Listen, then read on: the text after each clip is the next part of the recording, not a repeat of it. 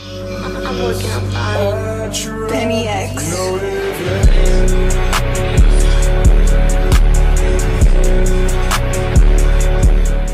Right boys, so morning check-in is done. I'm trying to sort of get my head around this pose and stuff because to be honest with you, I am shit at posing, and that pose you've just seen then is pretty much the only one I can do half okay. So I'm trying to nail down my posing a bit more and get that a bit better, but that's just a little sneak peek of what we're looking like at the minute. So the time right now is 10:17, which is a bit of a late start for me, but it is what it is. So today we're hitting pull. So you're probably thinking you don't normally do pull, which is a bit different for me. So I've changed my workout split. So as you would have known and seen, my usual split was a bit crazy. Like not many people would do this sort of split. So it basically is a 4-day split, which consists of legs on one day, back on another day, arms on another day, and then chest and shoulders on another day. And then basically just rinse and repeat that. As you'll notice from that, there's no rest days in there. So getting deep into this cut now, what are we on, episode 10? I think it is. So getting pretty deep into this cut now, my strength and my overall fatigue is taking a hit. So I need more rest days. So I've changed my workout split. So the split I'm running now is going to be push, pull, rest, legs, rest. So push, pull off, legs off. So that's a split I've seen a number of people do, and I just feel like I need them extra rest days in there just to aid my recovery and whatnot, because right now I'm feeling depleted, I'm feeling fatigued, but I'm looking pretty good, so it's all about balance really. So today we've got pull, so it's going to be our first pull session of the split. So we've done push, we did pull, then obviously tomorrow will be a rest day, and then we'll hit legs. So in terms of legs, it's going to be exactly the same workout, it's going to be the same thing. Pull is going to be the same back day, just taking the back exercises down to 4 exercises and adding 2 biceps in. So yeah boys, we're going to fucking smash that out today.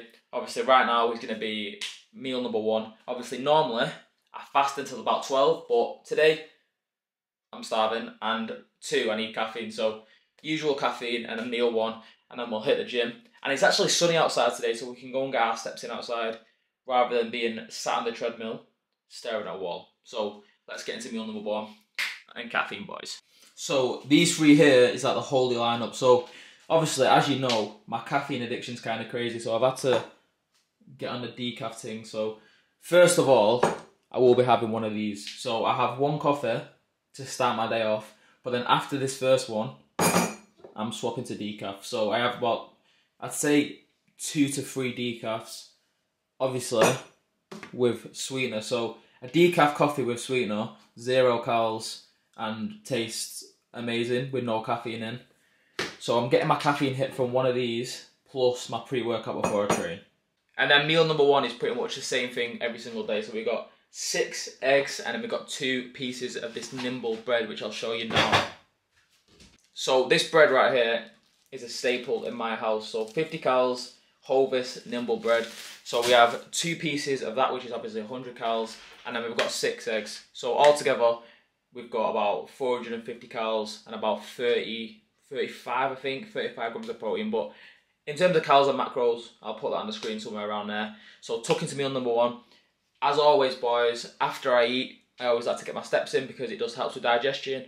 Plus, it just knocks some steps off the step goal for the day. So right now, the step goal is 12,000. So we're going to eat this, go get some steps, seeing as it's sunny outside, and then we'll hit a back workout, boys, and obviously some fucking arms as well.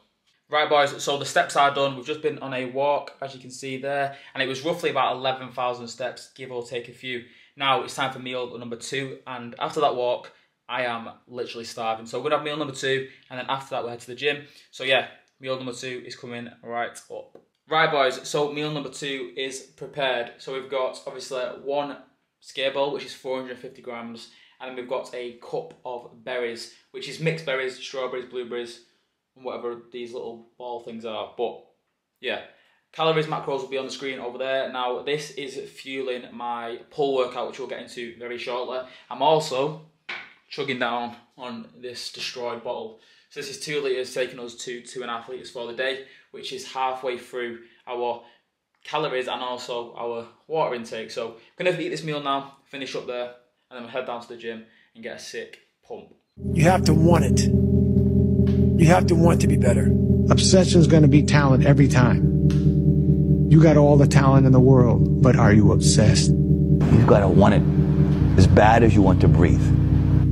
So you just want to be like everybody else that roams the world, not knowing the power that's in them, being fine with being mediocre. You want to go back to who you were, huh, David? And dreams do come true. Anything you want can happen and become a reality.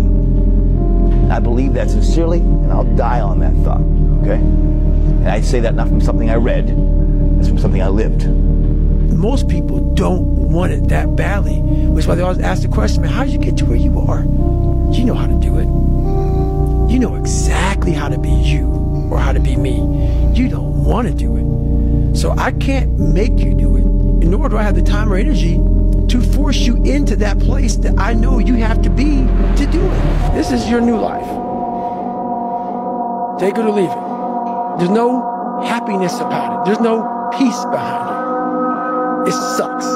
It just fucking sucks. You want to become best. You want to become champion. And now you want to say like you're tired? Who cares? You're tired or not? Nobody cares about you. The rest of your life is going to suck. It is going to suck, not because you're going to be a loser, but because you're going to fucking finally start to win. Lose! I don't lose! I win! I win! That's my job! That's what I do! The only way you're ever going to get to the other side of this journey is you have got to suffer. I want this shit! I want this shit!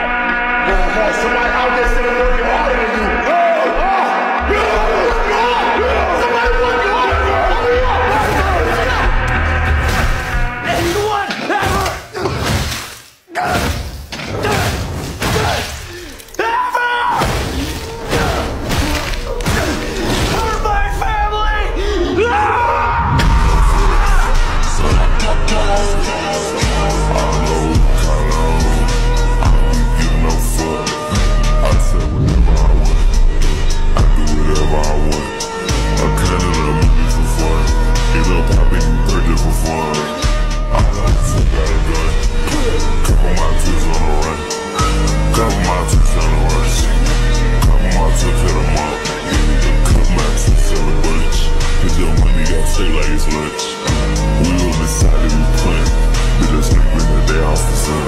Look around you. There was no fucking team. It was you. There was no weight loss program. Mom and dad waking you up saying you can do it, you can be better, trying to build belief. Right, boys, so that is the pull workout done. I'm just about to tuck in to meal number 3, which has been my go-to meal, which is 250 grams of chicken breast, a lime and coriander pita bread, which have been banging, and I've been having the entirety of last week, which are unreal. So I'm going to tuck into this very quickly. Calories and macros for this meal will be on the screen right there. Right, boys, just finished meal number 3. Went down nice and easy. So that takes us to about 1,500 calories for the day. Taking into account I used salad cream on that meal, which for some reason just goes really well with chicken and pita breads. You have to try it. But anyway, that's the majority of the day's food done. Obviously, we've still got about 50 grams of protein, 500 calories left, but I'm going to have that in a couple of hours because it's only like 4:30 now. So probably have that about 7 o'clock or something along them lines. But that'll take us to 2,000 calories and roughly 200 grams of protein. So I just wanted to chat very quickly because I'm thinking about doing a bodybuilding show. So obviously in the gym that I train at, pretty much I'd say 70% of the people in there compete. Probably even a higher percentage actually when I think about it. But yeah, pretty much everyone competes. So in the back of my head, I've always got like competing in my mind. I know what I'll be on the level of them people or better than them people who are competing. So yeah, I'm thinking about competing, but I don't know when. In my mind, roughly, I'm thinking 2026. And I know that seems ages away, but I'm doing this cut now till September/October this year, 2024. And I want to put some more size on. So from October 2024 until the end of 2025, then I'll probably just bulk through the majority of that, which will be like 14-month bulk, I think. Obviously, with probably a mini cut or two in there, but a 14-month phase where I just put on mass and try and get as big as possible. What's going on, kids? So yeah, just a 14-month gaining phase where I just try and put on as much size as possible, and then do obviously a prep from the start of 2026 and compete in like early summer, so like May, maybe 2026. Obviously, this is just ideas off the top of my head, but in order to compete, I'm gonna have to get a coach. So I want to get a coach ideally either halfway through, yeah, probably halfway through 2025, to be honest, just to take me through the back end of my gaining phase and then also going into the prep. So that's just something I'm also thinking about. So yeah, that's just something that's been on my mind, thinking about lately. But yeah, boys, that is the video done. Hope you did enjoy it. If you did, as always, like, comment, subscribe. I have got a couple of banger video ideas which are coming probably not next week, but the next few weeks after that. So just keep your eye on them. But yeah, boys, catch you a lot next week. See you in a bit.